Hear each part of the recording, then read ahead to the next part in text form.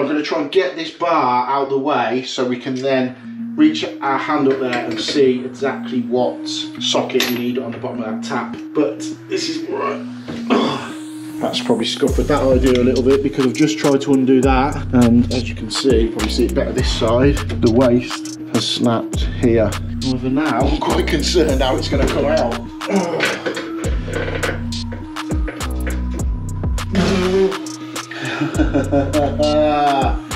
What a pain. I just don't want to break the basin. Nothing's ever easy, is it?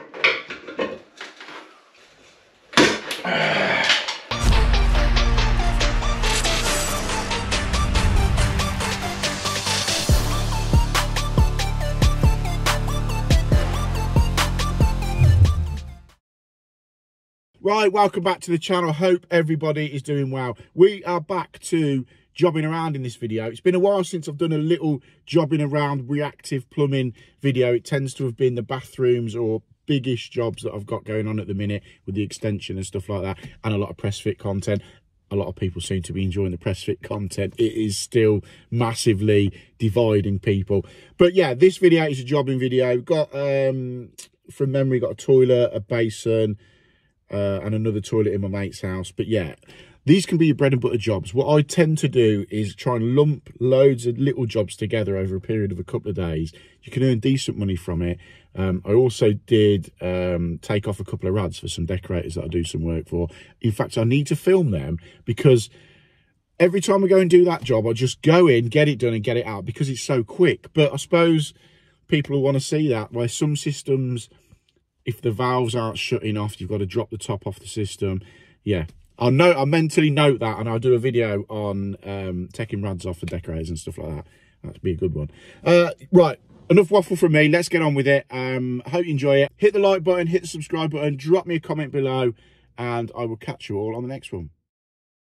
So this is the culprit, the second toilet in Matt's house I've had to sort out, and it is leaking. I don't know if you can make it out, just ever so slightly there.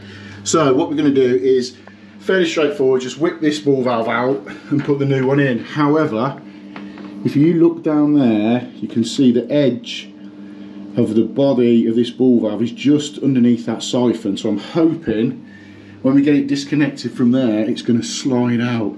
If not, we could be in for a little bit of a mess around with the siphon. But let's get it undone, let's get the water off, get it undone, and see where we're at. But yeah, it's definitely passing quite a bit. It's not what you want. So as always, just turn the water off and then give it a flush.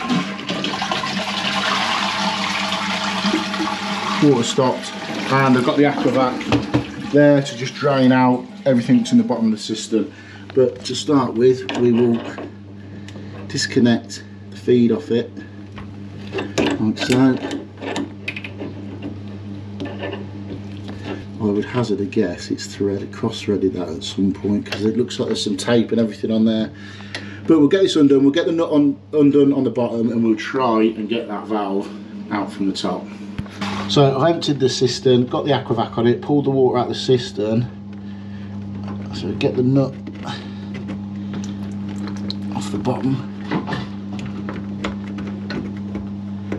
like so.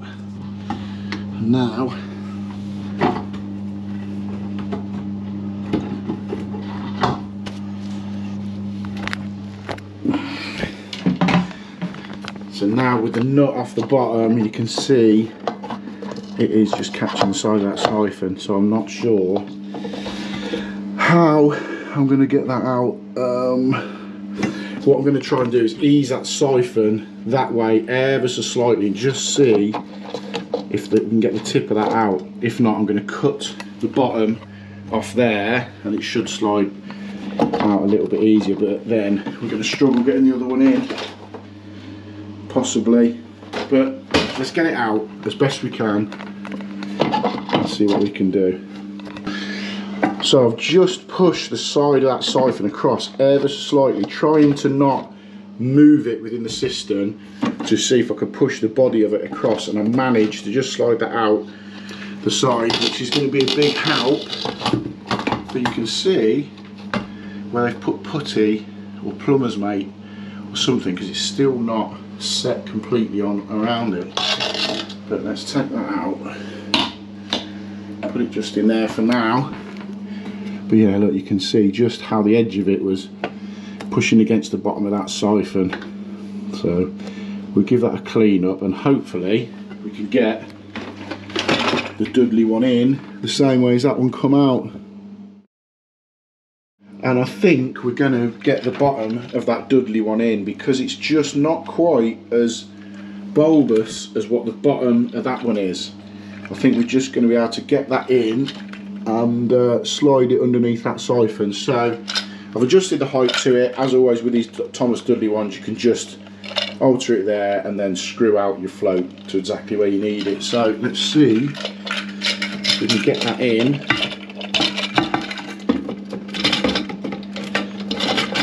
Yeah, there we go. So that's going to sit in perfectly there. The float's been adjusted to, it's going to sit just on top of that siphon, and we can get, well, you can even see the bottom of that brass body is going to sit there perfectly. So we'll get a nut on the bottom, get it all tightened in, and hopefully it's going to be as straightforward as that. Interesting one this is. The end of the bit that you've just seen was the week prior to me filming this, and I just cut the video off at the end because this toilet all of a sudden became a bit of a pain, and I'll show you why. If you look at the lid here, it's not sitting down. Now, when I fitted this last week, I put the valve in and didn't even notice that the back of the pan, the back of the cistern here sits flush with that little lip on the lid.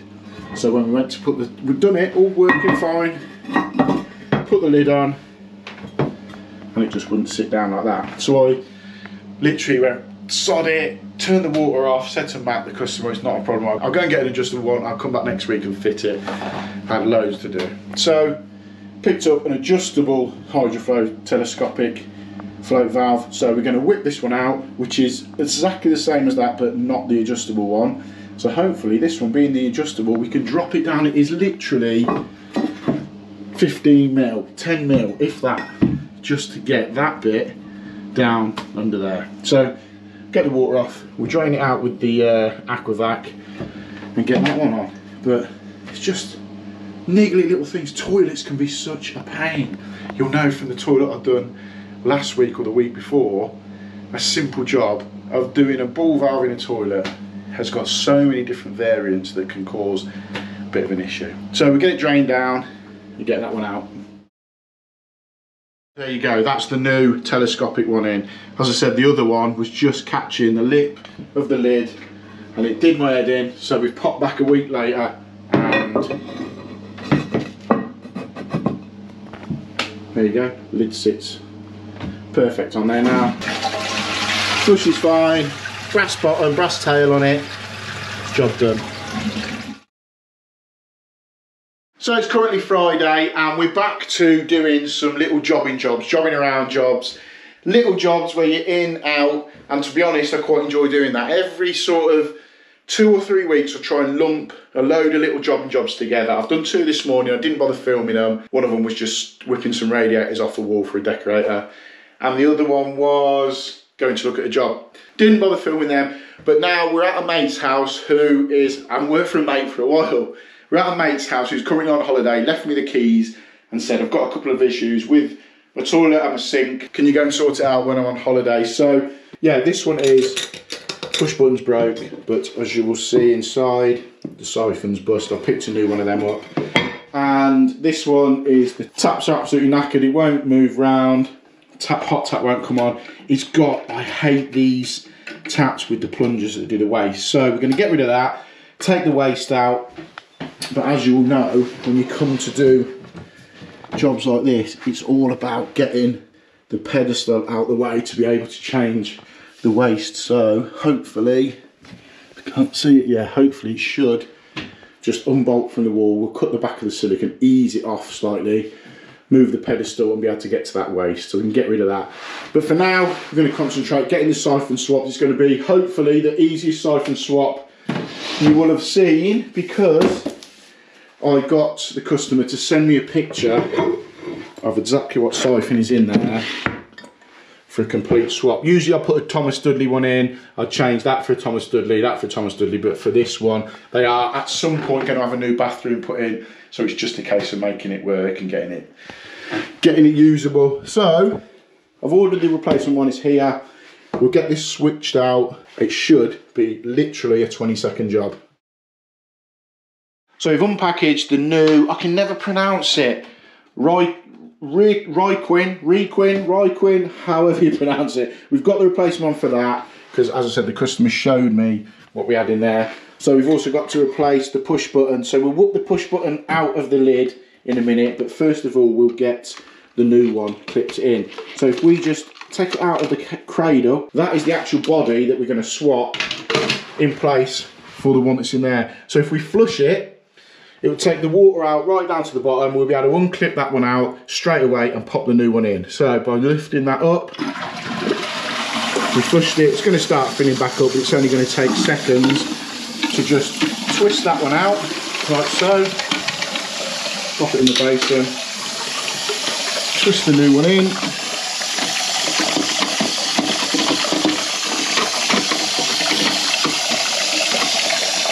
Like so. That's it, job done. We'll just now make sure it fills up to the height we want it, which to be fair is pretty much preset on there. No longer got it running through there, because I'm sure if we look at the washer, there's going to be, yeah, you can see it here, look. So if we look at the washer, you can see the bubble on the bottom. They just pitter over a time and they hold water in it, you can see it there. And that's what stops it from sealing. You'll have it on the bottom as well there. Yeah, there's a bit there. You'll have it on the bottom, there's a lump there. But yeah, that's what stops it from sealing. So we just let this one fill up and give it a test. Switch the button out for the new one and get it back on. There we go, we're all good. That's shut off, so we just clip the button onto there. Pop that on there. Give it a test. Perfect, straightforward, dead easy swap. Sometimes, you know, as I said, I usually swap it for Thomas Dudley internals and valve. Bathroom's coming out at some point, and that was just a quick fix, cheap fix. We got that done. And there is the one we've taken out. So, it's always best sometimes, I find, if you can get the customer to send you a picture of what they've got internally on the cistern, or what taps they've got, or what waste they've got. It just saves that little bit of, you know, faffing around. If you've got to go off and get bits, at least with pictures you can pre-order them or go to your merchant, see if they've got them in stock. Makes life a whole lot easier. This is next. Tap's coming out, and we've got to take the waste out as well, which could possibly be a bit of a pain. But let's move this out of the way, clear a space, and get this tap taken out and replaced with a little Cave-It one. Again, not massively expensive, but it's going to work better than that one that doesn't even work at all. So we're coming to change the tap. Isolation valves down here. We can turn the tap off, that's not a problem. I've whipped the first screw out of this side on the right. I've undone the screw on the left. We've whipped that out, and luckily for us, we've got a very little bit of movement in the basin. That means we're going to be able to lift this up, pull this pedestal out slightly and get to the waste. That's always the issue with these, because sometimes if there's no movement in the basin, you can't pull the pedestal out and you can't get to the waste inside, and it becomes a bit of a pain then. We'll get the water off. We're going to have to get the Nerrad Tapex kit up there, undo the tap, and then we'll ease the pedestal forward and get this waste changed. So what I always do with this is, this part of the basin, I'll put my shoulder just onto that there, ease it up ever so slightly, and just pull that forward, and then rest the basin on the edge of the ped like that. Get to the valves and get to the waste. We can whip this out, but yeah, I hate these lever wastes, really, really do. They're nasty things. The only time you really fit them now is on like Victorian style bathrooms. So yeah, we'll bin this one off. We've got a push button waste on this one, on the new one that's going in. It comes supplied with a tap, which is always handy.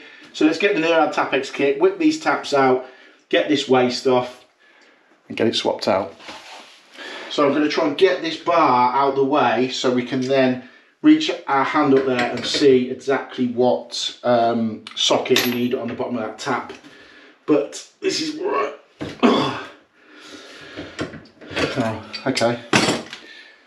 That's probably scuppered that idea a little bit because I've just tried to undo that. And as you can see, you probably see it better this side.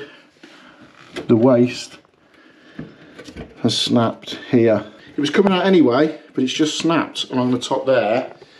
And I was trying to undo that. So let's get that out of the way first, and then we can get up to the bottom of the tap with the Nerrad Tapex kit. As if that's just come straight off. Could have ended up using the basin and that just shearing off. Then they'd have had water coming through the ceiling downstairs. Because you'll see it when I take it out. Just how brittle, it's just fell off. Just how brittle that is. I'm trying now to get this bar off. Oh, here we go. Is that pulling off? Here we go. Sorted. So yeah, look at that. It's just sheared off straight from the bottom of the waste. However, now I'm quite concerned how it's going to come out.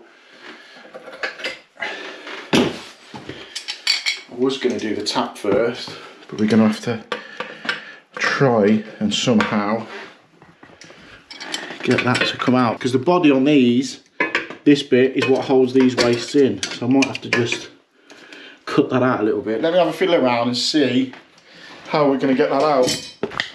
Might be the trusty old chisel. Ah, there we go. Unless it's spinning the whole lot. No, I think we should be able to get it out with this.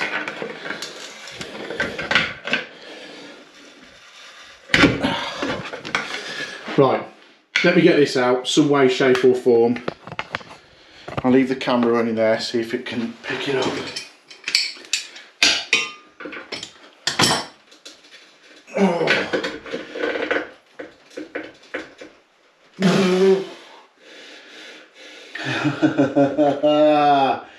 What a pain.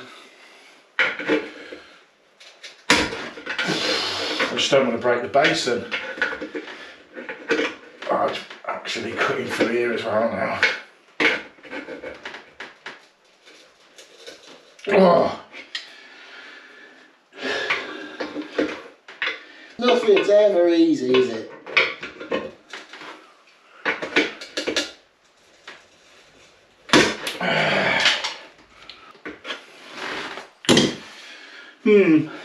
Right, multi-tool time. The way that waste's corroded, I think it'll go through pretty straightforward. We're just going to cut the bottom off it and get the waste out.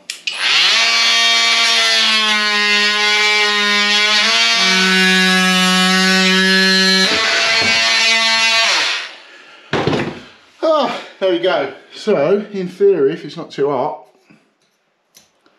should be able to just lift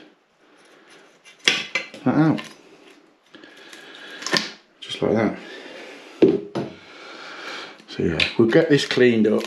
As you can see, it's pretty manky. We'll get this cleaned up, get the waste set in it, and then do the job that I was planning on doing first, sorting the tap out. So we've got the waste cleaned up, dried up inside the basin, and it's cleaned up. That's going to come out the way when the tap comes out.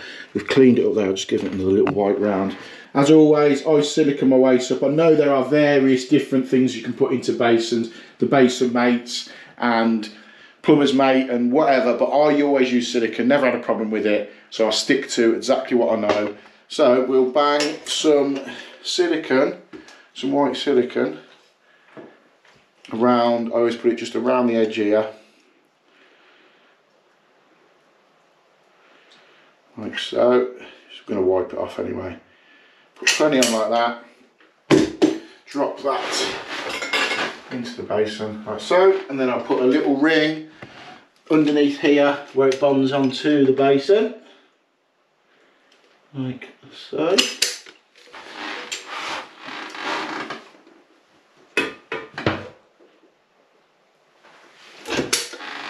And then I always put a tiny little bit around the nut for where it goes on. I don't use the washers, never have done. I say it's all my personal preference.